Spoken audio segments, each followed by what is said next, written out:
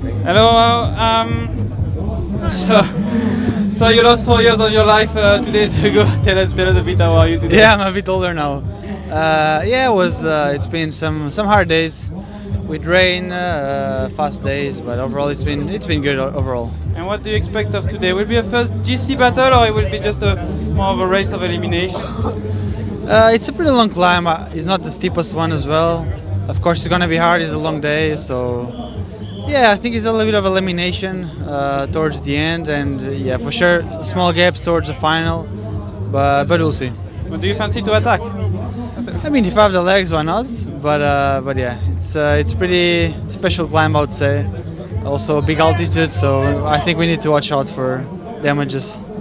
I think we all read that Remco said he was 1.5 kilo heavier on this first week for the TTs. Do you think some, like Primož, maybe yourself, would try to take advantage of that moment, that first climb when he maybe less good at climbing? I mean, we'll see at the time. You know, we see the situation. Of course, when you feel like there's a moment, you try to get it.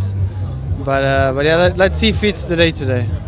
Thank you all. Best of luck. Thank you.